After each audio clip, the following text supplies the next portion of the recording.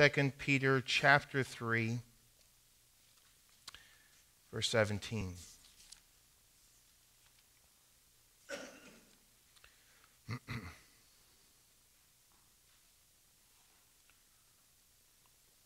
The Bible says, "Ye therefore, beloved, seeing ye know these things before, beware lest ye also, being led away with the air of the wicked, fall from your own steadfastness. But grow in grace and in the knowledge of our Lord and Savior Jesus Christ. To him be glory both now and forever. Amen." This is a wonderful passage of Scripture. It has such great truth. But notice the Bible teaches us here that if we are not growing, then we are in danger of falling from our own steadfastness. And it doesn't matter where you are in your Christian life. If you're not taking steps forward, there's that danger there. And how do we grow? Well, the Bible says we grow in grace. And that's what we're going to look at here tonight. Let's pray. Lord, thank you so much for your word, and we thank you for the opportunity we have to look at it. I pray that you would give us, Lord, the instruction and the direction that we need to take steps forward in our life. And Lord, I pray also that you would use this truth for our life, not only for tonight, but for each day, for tomorrow and the days that lie ahead, that we would continue to take steps forward for your glory. And so, Lord, I pray that you'd give me the words to say and the strength to say it. I pray, Lord, you'd help us to be hearers and doers of your word. And we pray it in Jesus' name. Amen. I heard the story of a flight. It had been a long flight, and the crew of that particular flight was really tired. And this was made even more apparent by the rough landing of the aircraft. Now, this particular airline had a policy that the pilot must stand by the door as the people exited to thank them for flying with that airline. And the pilot was kind of nervous because of the hard landing, but he stood faithfully by. And surprisingly enough, everyone was very gracious and really didn't say much about anything on the flight. They just hurried off. And it came down to the very last passenger on that plane, and it was an elderly lady, and she was walking with a walker, and she was kind of waddling over to the pilot, and she got right up to that captain and said, "Can I ask you a question?" And the captain said, "Sure." She said, "Did we land or were we shot down?" Now, we think about the last couple of years that we've experienced, and as another year comes to an end, it's incredible to think that we're already in October of 2022. And maybe as you look back at the last couple of years and you look back even at this year, you're wondering the same thing. You're wondering if you've landed the plane or if you were shot down. Now Peter is building here to his climax. He has faithfully warned the early churches of false teachers. And now he's speaking of God's grace and the grace that is needed for our life each and every day. Now, what is grace? Grace is the unlimited resource of God.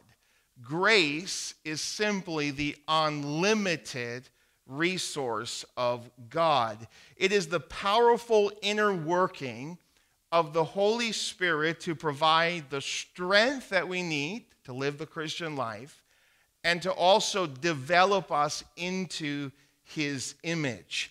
1 Corinthians 15, verse 10 says this, "But by the grace of God, I am what I am." Now, Paul, who was a murderer and now is a missionary, probably wouldn't be allowed or invited to many churches today.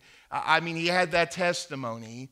And he's not throwing his hands up in the air saying, "I am what I am." No, he's excited about the change in his life. And he's saying, listen, I am where I am today because of the grace of God.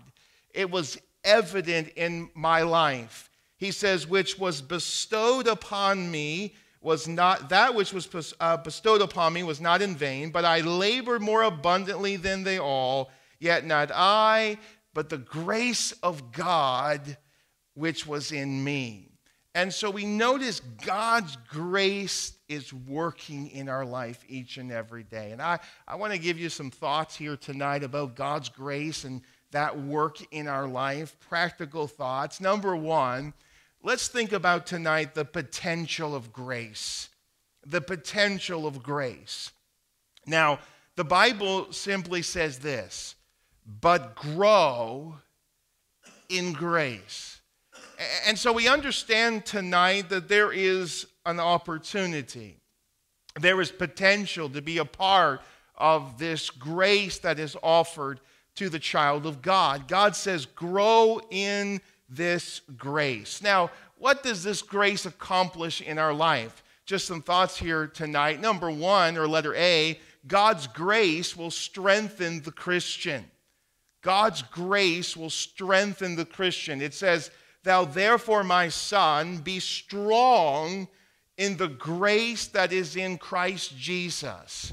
Be strong in that grace. Be strengthened in that grace. And the things that thou hast heard of me among many witnesses, the same commit thou to faithful men who shall be able to teach others also. Notice there the stressing the thought of faithfulness. And it's important for us to be faithful. Moreover, it is required in stewards that a man be found faithful. And the Bible says here to present or to give the message to faithful men, that they would give that message to others also. But the Bible says that we are to be strong in that grace that is available. 1 Peter chapter 5 and verse 10, the Bible says, but the God of all grace, the God of all grace, who hath called us unto his eternal glory by Christ Jesus, after that ye have suffered a while, make you perfect, establish, strengthen, settle you. To him be glory and dominion forever and ever. Amen. You know, it's interesting to note from this passage of Scripture how the Bible describes who God is to us. And the Bible says in 2 Corinthians chapter 1 in verse 3, it says that God is the God of all comfort, that all comfort comes from him. And even when we come alongside of someone as a Christian and we give comfort, we have to understand that that comfort doesn't come from us. If we're going to be any comfort, it's going to come from God through us. He's the God of all comfort. And the Bible describes God this way. But also notice the Scripture says here in 1 Peter 5:10 that he's the God of all grace. The God of all grace. All grace comes from him. Winston Churchill said this, kites fly highest against the wind, not with the wind. And when we tie those two thoughts together, the trial of our life or the trouble or burden of our life, and then we pair that wonderfully with the grace of God, it helps us to get to places that we cannot get by ourselves. God's grace gives us the strength that we need to take that next step. In the difficulties of our life, God's grace will strengthen the Christian. But also, and maybe tonight you need God's strength, then you need God's grace. You need God's grace. Letter B, God's grace will stabilize the Christian. Will stabilize the Christian. It says to be rooted in Christ. Colossians, turn there if you could with me, Colossians chapter 2, and notice what the Bible says here, verse number 6. Colossians chapter 2 and verse number 6. Colossians chapter 2, verse 6. The Bible says, as ye have therefore received Christ Jesus, the Lord, so walk ye in him. How did we receive Christ Jesus the Lord? Well, we received him by, say it, you know it, faith. We received him by faith. And so we have to walk by faith. The Christian life doesn't stop walking by faith after salvation. We keep walking by faith. And so it says walk by faith. Verse 6, look at this. It defines this for us, rooted and built up in him, and established in the faith, as ye have been taught, abounding therein with thanksgiving. That's a wonderful theme as we come into this weekend. As we think about Thanksgiving, it's the work of the Holy Spirit in our lives. And so the Bible says to be rooted. And this is building below the baseline, right? You can't be built up until you have a foundation, until you're rooted. If you are building up without the roots, you're going to tumble over. And so the Bible says rooted and then built up in him. We need to be rooted as Christians. We need to know what we believe. We need to be rooted in the grace of God. And so many Christians are like tumbleweed Christians. You know what a tumbleweed is, right? You watched an old Western and, you see two guys dueling off, and what do you see in the background? Every time there's a tumbleweed blowing in the wind, every time. And many Christians are like that tumbleweed. Whichever way the wind blows. Be careful if someone comes up to you and says, hey, I've learned something new from the Bible. Solomon said there's nothing new under the sun. I remember when I started to pastor and preach more often, I was always excited to try to find something new from the Bible. I just wanted something that no one had heard before. Be weary of something that you've never heard before.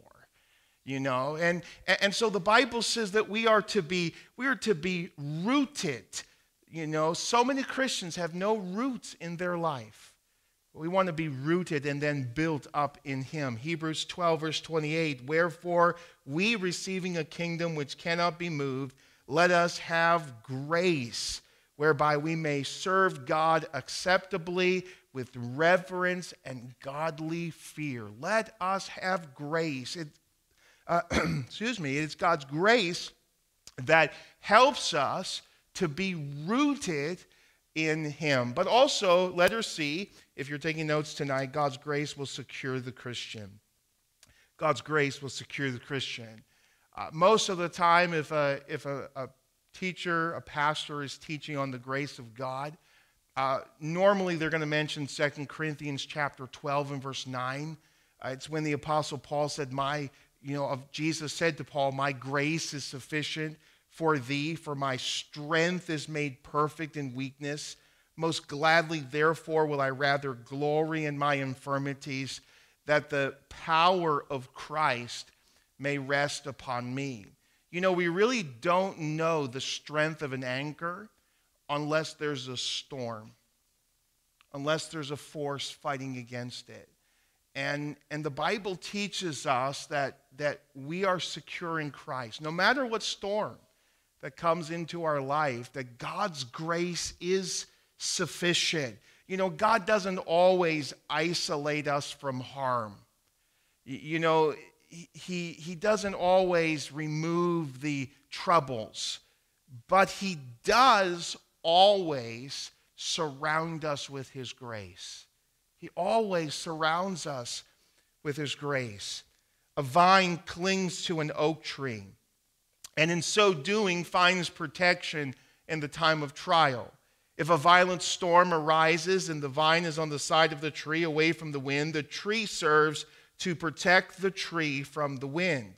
If the vine is on the side of the tree exposed to the wind will only press it to the tree that it already clings to.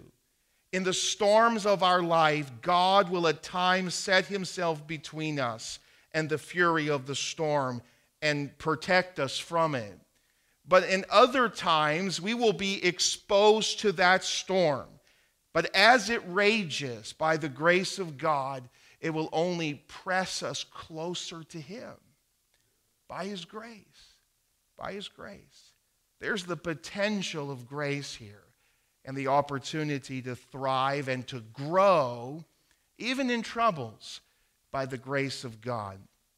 But number two, would you look at this? And you could write it down, the prevention of grace. The prevention of grace. That's hard to read, isn't it? Who created that? The prevention of grace. Now, verse number 17 is a warning here. 2 Peter chapter 3, verse 17. The Bible says, "Ye therefore, beloved, seeing ye know these things before, beware, lest ye also, being led away with the error of the wicked, fall from your own steadfastness." You know, a warning system is an incredible device. If you live in a home, you should have smoke alarms and you should have carbon monoxide detectors. They can save your life. And you should always make sure the batteries are also changed, because if you don't have good batteries, it's useless, right? You could have the alarm and it could be the latest model. I mean, it can have all the bells and all the whistles, but if it doesn't have power, it's useless. So check your batteries. I think you're supposed to check them at time change, right? That's coming up. Is it fall back, right? Does that mean we gain an hour's sleep, or do we lose an hour's sleep? We gain. That's a blessing. But of course, winter's coming. That's not a blessing. Warning systems are important.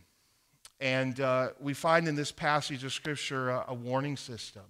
You know, there are cities who have warning systems that they will warn of a tornado. They'll warn of a hurricane.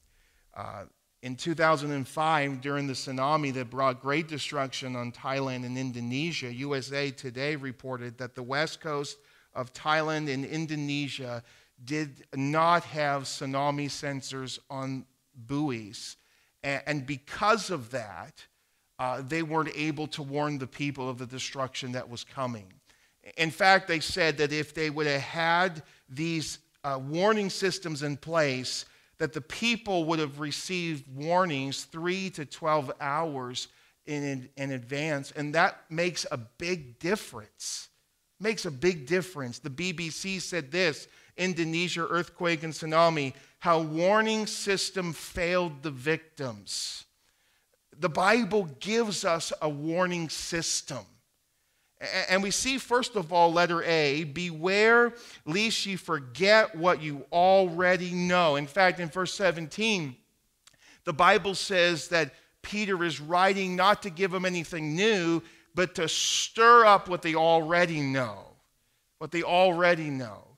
To stir them up. Our knowledge needs to be translated into our lifestyle. I was reading about Martin Luther, and he once spent 3 days in a dark, black depression.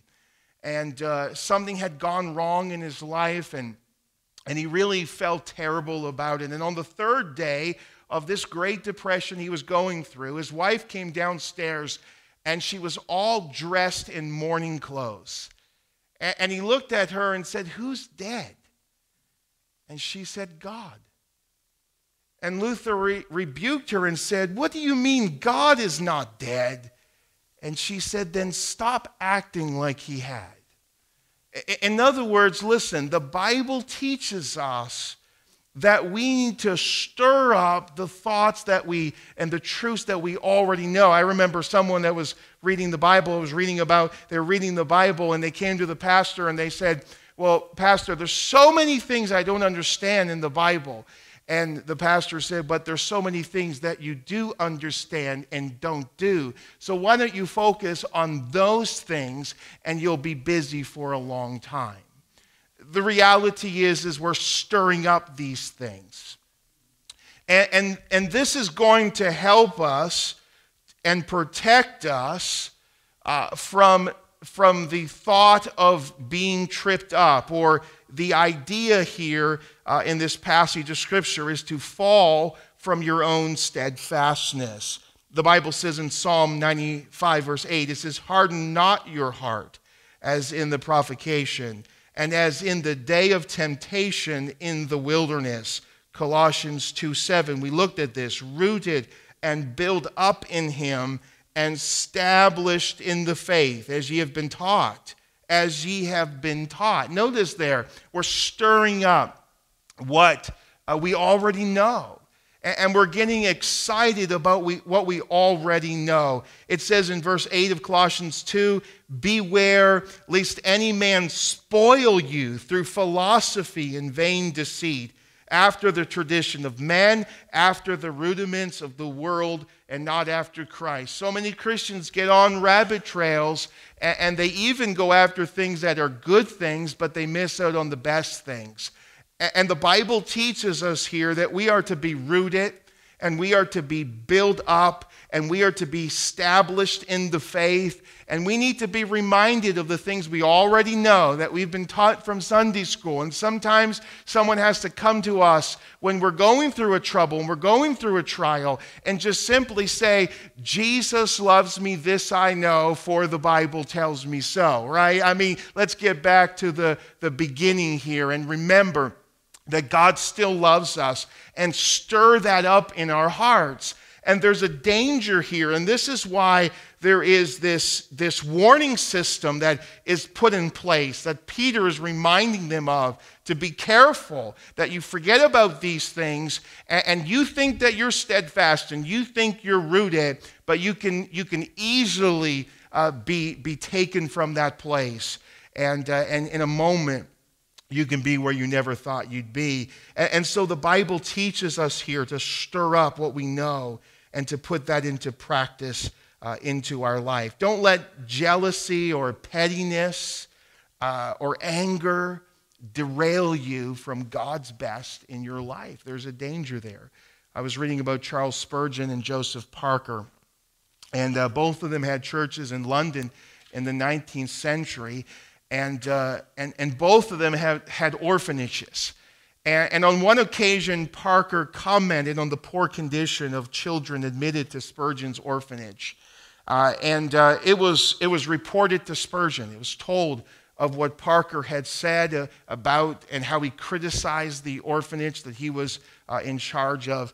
And the next Sunday, Spurgeon got behind the pulpit and blasted Parker. I mean, let him have it. And told him he had no right to say what he did. And so the next Sunday, people were flocking to Parker's church because they wanted to hear the rebuttal. They wanted to know what he was going to say back against Brother Spurgeon. And so they all came, and they were all listening and waiting. And Parker got up beyond the pulpit and said, I understand Dr. Spurgeon is not in his pulpit today. And this is the Sunday that they usually take an offering for the orphanage. He says, I suggest that we take a love offering here instead. And everyone was delighted. In fact, they had to empty the collection plates 3 times. It reminds me of the pastor who stood up. Church was in the middle of a building project, and the pastor stood up and said, I have good news and I have bad news. The good news is we have enough money for the new auditorium. And everyone was hollering and cheering, and they were so excited. He said, but the bad news is it's still in your wallets.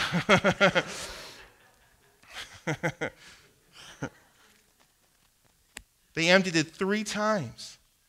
And later that week, there was a knock on Parker's study. And it was Charles Spurgeon. And he said, you know, Parker, you have practiced grace on me. You have given me not what I deserved. You have given me what I needed.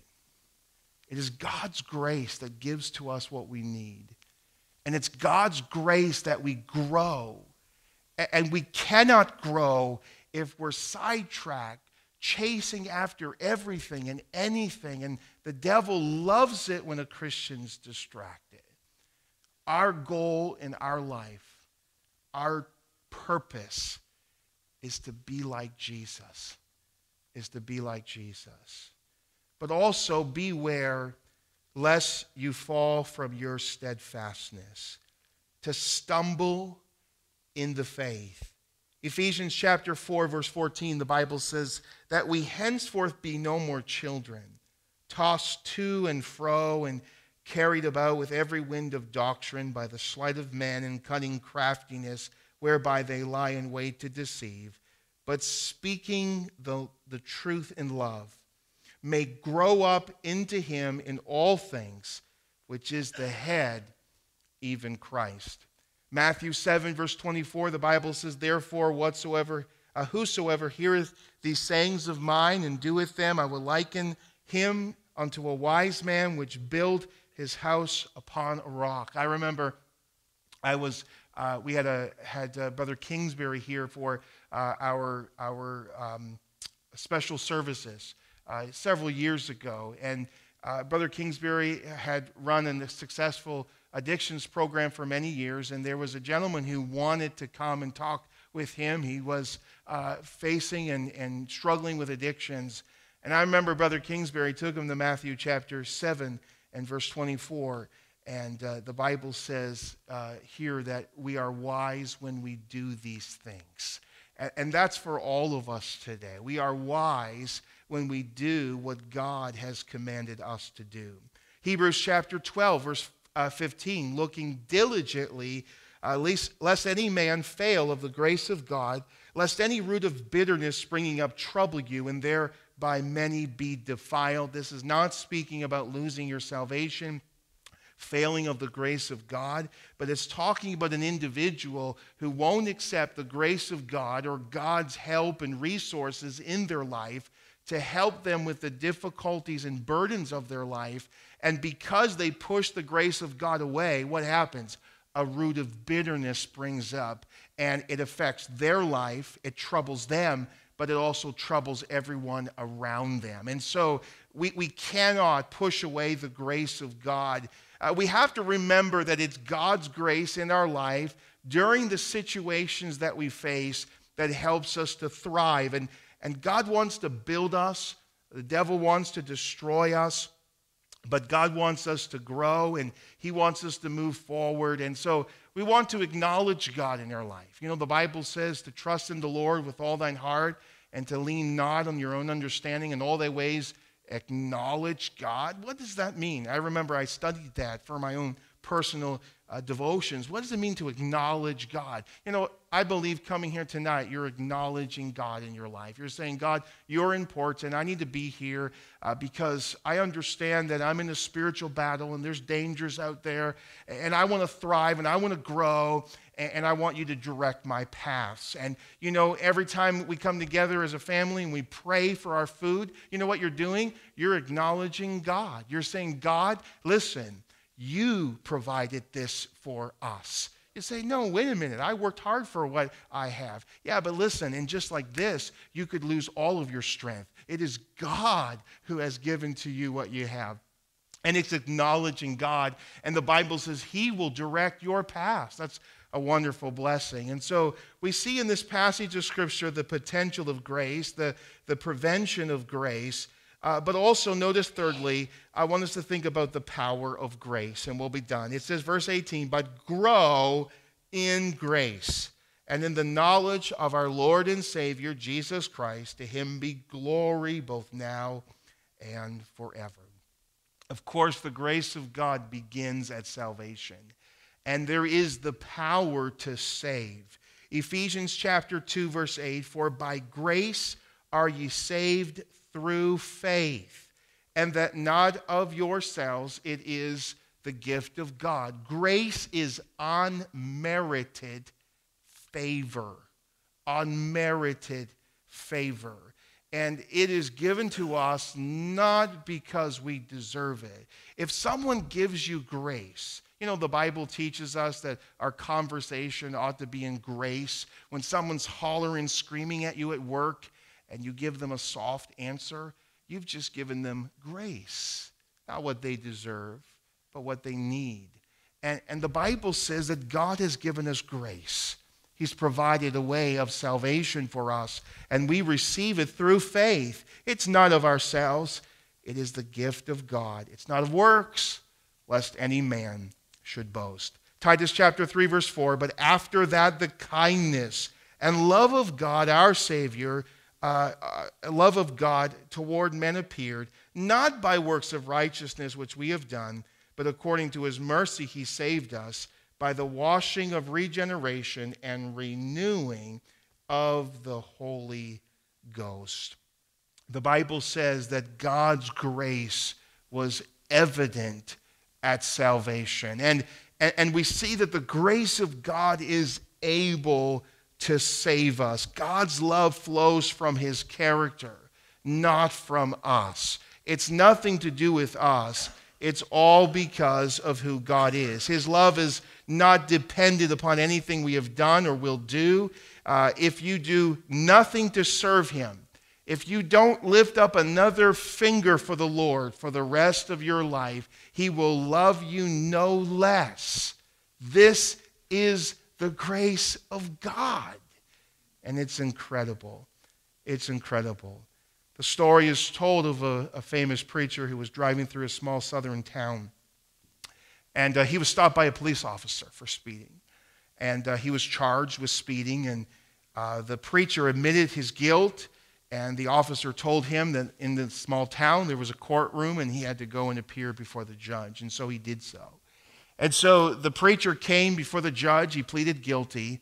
And this was a long time ago. And he said, that'll be a $10 fine.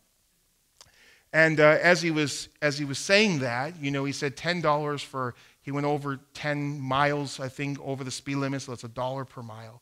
Wow, how things have changed, eh? And as he was saying all of that, the judge recognized who he was. And he stopped for just a moment. And he said, you violated the law. And the fine must be paid. But he said, this is what I'm going to do for you. I'm going to pay it for you. And so that's mercy, by the way. That's mercy. Not getting what we do deserve. And so he took money out of his wallet and put it into that fine and said, it's paid for. And Jesus showed us mercy. He paid for our debt. But you know what that judge said to that famous preacher? He said, now I'm going to take you out for a steak dinner. That's grace. That's giving us what we don't deserve.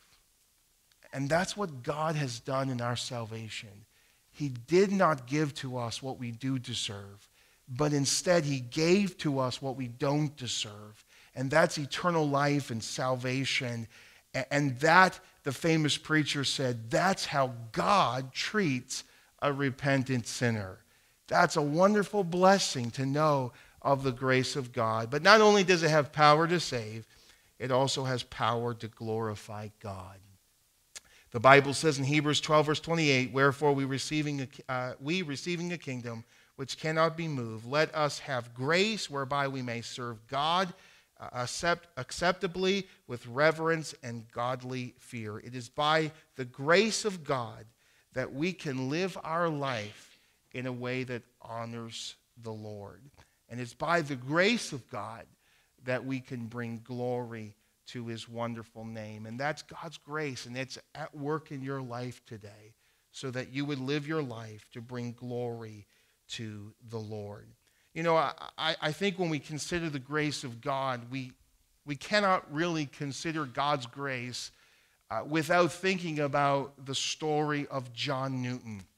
And John Newton, of course, he wrote the famous hymn, Amazing Grace. And until 1755, his life was chiefly at sea, and he had become the captain of a slave ship. And he had lived a drunken life apart from God, and he was saved by the grace of God. His life was changed, never the same. And he set out to put an end to slavery, and he became a preacher of the gospel. And he understood the power of the gospel and God's grace to save and ultimately to live his life to bring glory to God. He said, amazing grace, how sweet the sound that saved a wretch like me. I once was lost, but now am found. Was blind, but now I see. It's that amazing grace that's at work in our life today to bring us more like Jesus. And we must be obedient children and follow God's direction for our life. Let's pray. Lord, thank you so much for the wonderful opportunity